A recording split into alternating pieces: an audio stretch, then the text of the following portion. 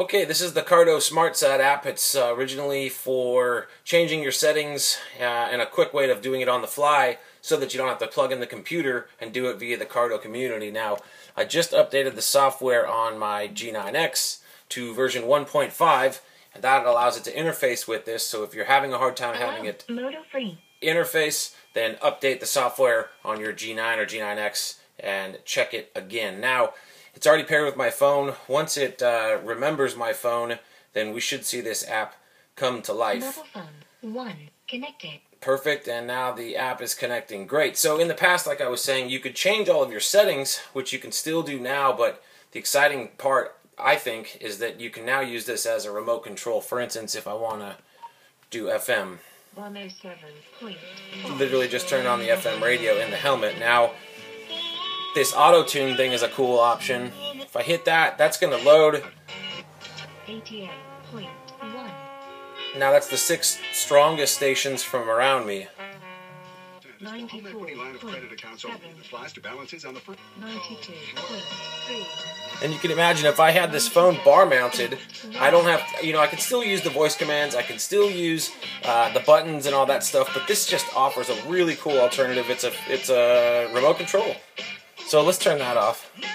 Actually, no, we can go to here. Say we pulled up the intercom button. This is only paired with somebody on its A channel.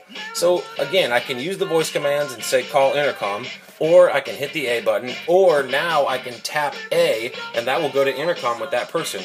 Same with click to link, same with 1+8. FM radio, I'll turn that off. Now music, that's music on your phone.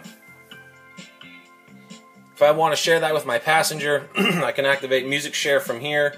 Music scan, self-explanatory, skipping tracks. Say I wanted to change the volume.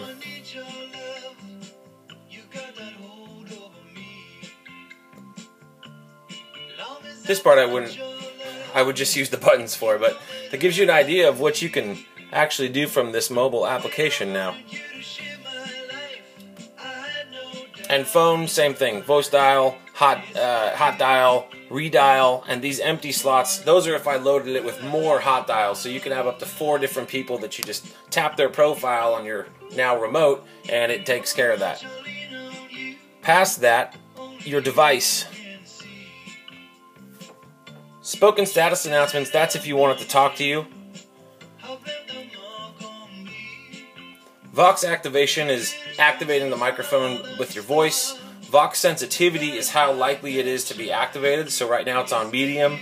If it was activating too easily, I would set that to low, and the opposite for high. Vox operation, when the G9X and the G9 come brand new, they come with voice command activated already. If I wanted to change that to act like a more traditional intercom, I could set that to call intercom. Hit save.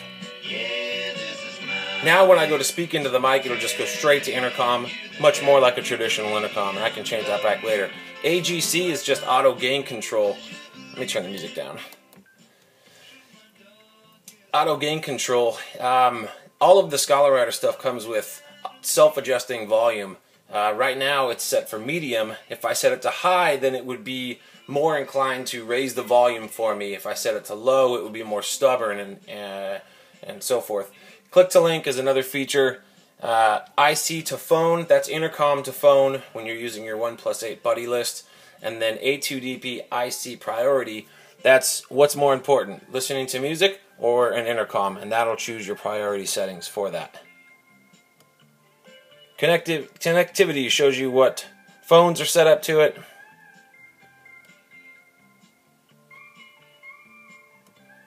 This is where you can physically type in your FM presets. And this is your volume per channel. So you can change these all to what you want them to have them be.